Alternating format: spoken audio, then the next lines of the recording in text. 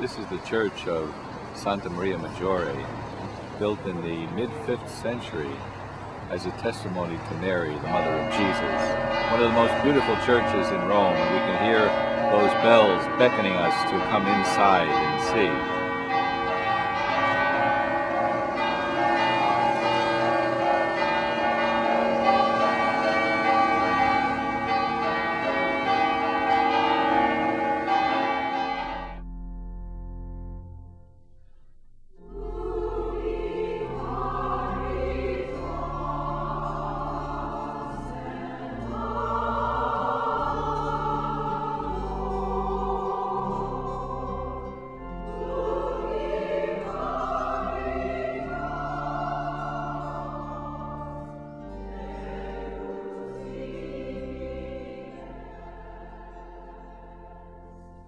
This church is on the summit of the Esquiline Hill, a short distance from the Lateran Basilica.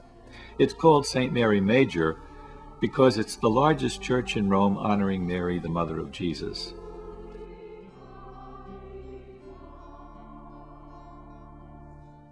It was built in the early 5th century as the barbarian invasions began. In 410, the Goths sacked Rome, a city everyone thought invincible. The English historian Edward Gibbon called this century Rome's time of decline and fall. Hardly a good time to build a church. Maybe a bigger army or bigger city walls, but in Rome they were building churches. And St. Mary Major was the largest of them. The Romans who followed the traditional religion claimed that Christians caused the bad times by abandoning Rome's traditional gods. They also accused them of not supporting the army. St. Augustine replied by writing his great treatise, The City of God. Christians didn't cause Rome's fall, the saint said. Two loves are at work in the world, building two cities. One love builds an evil city. Christians must build the city of God, built of love and justice. Churches are signs of the city of God, where God's love is taught, where renewal takes place, where the mysteries of faith are celebrated and the heroes of faith are recalled. They're places of beauty, ever ancient, ever new. Mary is a leading figure in this church, as the great 13th century mosaic makes clear. Jesus Christ, her Son, crowns her as heaven's queen, sharing his throne with her. She's God's lowly servant, and God triumphs in her. She's also a sign that God will triumph in the church as well. Mary is a leading figure in the sacred stories pictured in this church. She's joined by a noticeable number of women from the Old and New Testaments, who, like her, seem powerless, but are empowered by God.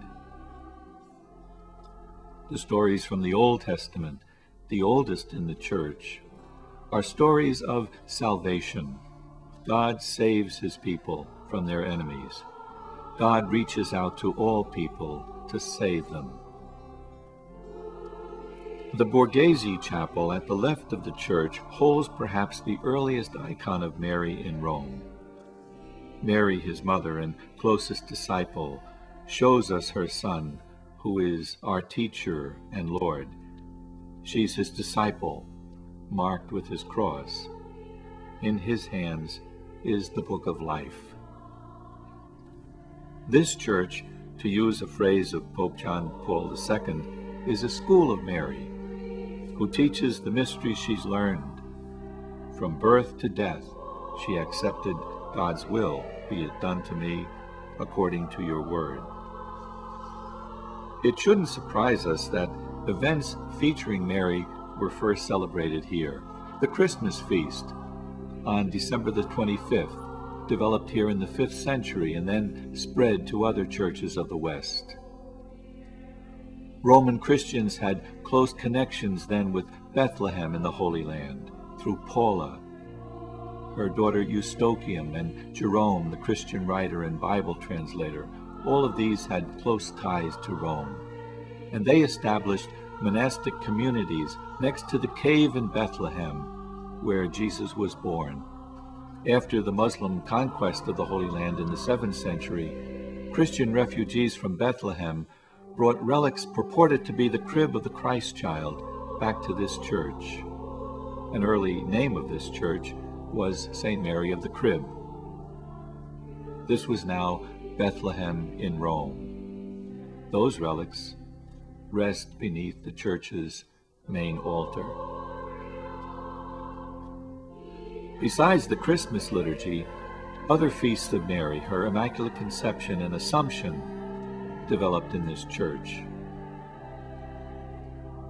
They all follow and support her role in the life of Jesus, her Son and her Savior. Built on a hill where all could see it, near Rome's eastern walls, so often threatened by barbarian armies, St. Mary Major affirms Christianity's ultimate answer to its enemies. It's not military might, but the power of faith and love that's strong. Over time, however hard and dark it seems, the city of God triumphs in the end.